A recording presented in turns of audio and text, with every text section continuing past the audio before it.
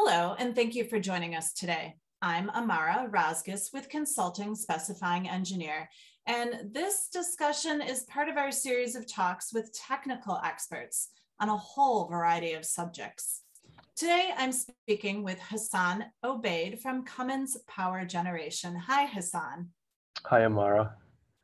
So Hassan is a senior global technical advisor with energy management solutions at Cummins Power Generation. And he focuses on technical vision, business strategy, and solving a wide range of complex business problems. Hassan has been with Cummins since 2007 in a variety of roles, such as power, systems design engineering, project engineering, and applications engineering. Hassan has designed power systems involving switchgear, controls, paralleling, transfer switches, generator sets, microgrid systems, and digital solutions. So Hassan has done a variety of education sessions and webcasts, and it's excellent to be able to pick your brain today, Hassan. Well, thank you, Amara. I'm looking forward to that. Yeah. So let's get started with the absolute basics. What is a distribution board? So distribution boards are these metal structures that houses switching devices such as circuit breakers or fuses, conductors such as cables and bus bars, and transformers such as current transformers and voltage transformers that we use to feed into controls for sensing and metering. Switchboards, they don't have any controls in them, and we do add controls to control the flow of power.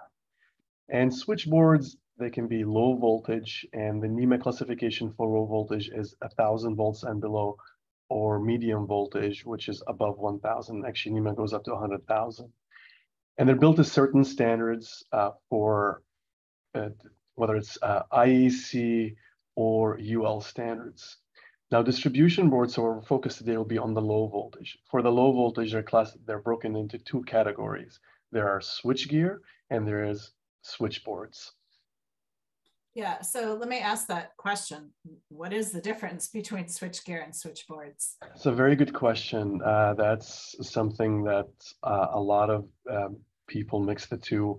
And we all call distribution boards, whether it's a switchboard or a switchgear, we all call it switchgear, that's what we typically, the common name that we use when we're designing projects, right? But there is a fundamental difference between the two.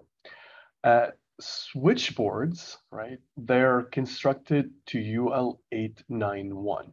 That's very essential to know that. So it's UL 891, they're called dead front switchboards. And they house molded case circuit breakers, MCCBs, or insulated case circuit breakers, ICCBs. And these breakers are built and tested to UL 489.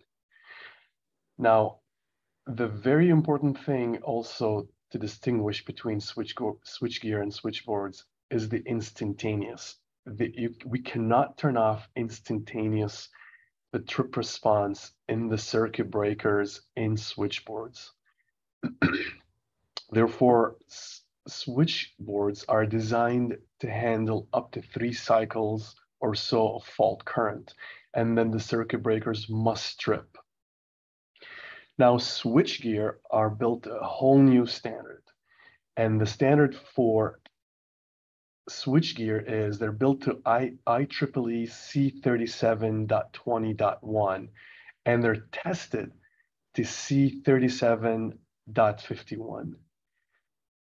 Now, switchgear, they do not contain UL 489 MCCBs or ICCBs circuit breakers, the molded case or the insulated case. They have what's called low voltage power circuit breakers, LVPCB. So the LVPCB, which is the low voltage power circuit breakers, are tested, or there's a standard for those is UL 1066. What's essential about 1066 is that there is that short time delay that we can extend up to a half a second. So for switchgear, they're evaluated and tested to up to a half a second. And a half a second at 60 hertz here in North America is 30 cycles. So the instantaneous region of a circuit breaker can be turned off. Or, I mean, turn off is to a certain level, right? The circuit breakers, they have built-in protection that even if you turn it off, after half a second, the breaker have built-in protection to say, okay, now I need to trip because you have not tripped the circuit breakers, I'm gonna trip. But here's the most important thing to distinguish between switchboards and switchgear. In summary, switchboards are UL 891. They have molded case circuit breakers, 489, MCCBs and ICCBs. They can contain 1066 breakers, just to add to the confusion in here. But again, they're only tested to 3 cycles. So the instantaneous trip response is required and cannot be turned off. Switchgear is UL 1558, right? They're designed to IEEE C37.20.1 and tested to NEMA C37.51. They contain the UL 1066 breakers that they have that short time trip response that allow us to delay the tripping of the circuit breaker for up to a half a second or 30 cycles. So switchgear there evaluated for up to 30 cycles. Okay, so you touched on this for just a moment, but which breakers are applied in switchgear versus switchboards? Yeah, so yeah, this is very important for us to make sure we address it. So 1066 breakers are applied in switchgear. Now, here's the confusion. When manufacturers of circuit breakers, they build, to streamline manufacturing processes, what they do is they can use the same breaker that is a 1066, and they can assign it a 489 label and put it in the switchboard. And here's the confusion, right?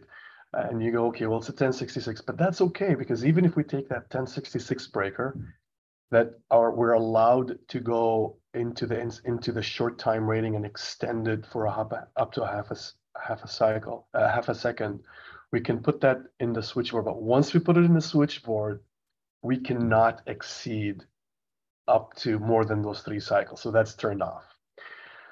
In switchboards, we have the UL 489 breakers that the instantaneous cannot be turned off.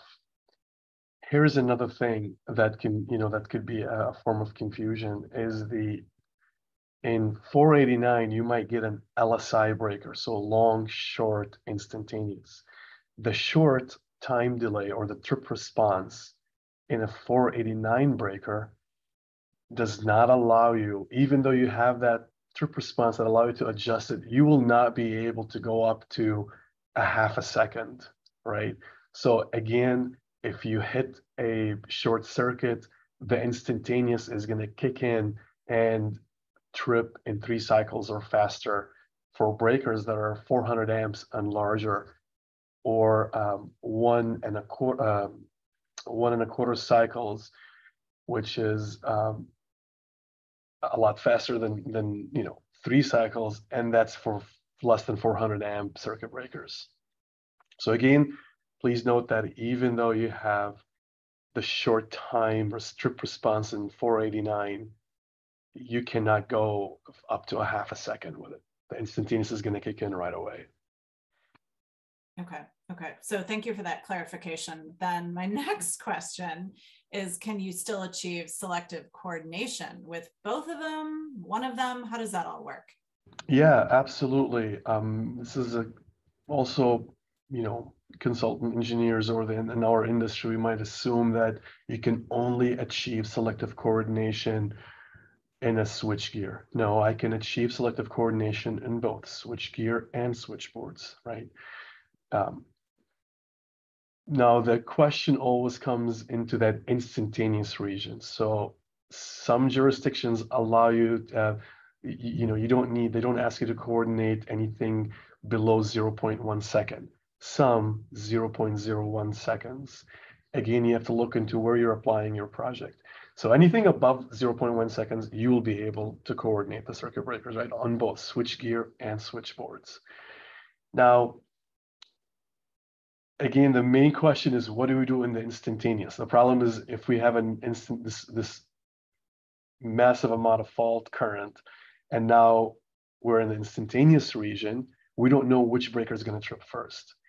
Certain manufacturers of circuit breakers, they guarantee you that if you use certain breakers in a certain order, you might have to also run some communication wires in between them. They tell you if you put this breaker on top, this one on the next level, and the next one on the next level in distribution boards in that order, they guarantee that the one on the bottom will trip first, then the next one, and then the next one. So they guarantee that for switchboards. As switchgear, what's nice about them is also that we can coordinate in that instantaneous region. So you can achieve selective coordination with both, to answer your question. Okay, good. Good, thank you. All right, so electrical engineers, what should they consider when specifying switchgear? So obviously when we're specifying gear in general, we have to look at the, fault, how much fault current do I need to withstand, size, protection, and what have you. But what applies to us today here for this discussion, what's really important is that if I have switchgear and that first level below that switchgear must be braced for the available fault current that the switchgear can handle, right? Or the delivering. So if I have a switchgear and it is, the maximum fault current is 150,000 volts of 50,000 amps. The conductors that are leaving that switchgear into the next distribution board, they must be braced for that available fault current for the duration as well. So we said we can go up to a half a second. That means they need to be able to withstand that fault current for that duration. So if we have transfer switches below that switchgear, they also need to be able to withstand that fault current for that duration. And so this is when you'd have to specify a short time rating on a transfer switch right below that switchgear. Again, if the switchgear, because it's way upstream, right? And then we want to be able to achieve selective coordination on multiple levels all the way down to 3 or 4 or 7 boards below or 10 boards below. If I'm going to have thousands of fault current going through that distribution, through that switchgear into the next level, everything below it must be braced for that available fault current. And this is why we have to specify a transfer switch with a short time rating. Okay, so let's talk about applications. When do you apply switchboards? When do you apply switchgear? Give me some examples here. Yeah, so typically switchboards, the short circuit rating, they can go up to 150,000 KIC, right? And so we see these in basic office, commercial buildings, and retail. But we can also see them in healthcare as well. There's a common misconception that healthcare always specifies switchgear. Well, we can see them in healthcare as well. Switchgear, because it's beefier, it's more expensive. We'll see them a lot in, could be data centers. We can also see them in hospitals and healthcare. What's important to note is that really evaluate the project needs and specify the right one accordingly. It's just easier sometimes to say, okay, we'll just specify switchgear and call it good, but you're paying more money for something that you might not need. But if you do specify switchgear, again, make sure that you specify at least the first level below that of equipment below that to be able to handle that fault current for that time duration. So that's why we specify short time rating on transfer switches. Okay, well, thank you for that excellent overview. That was a lot of information. I do appreciate it. Yeah, no, thank you for the great questions today.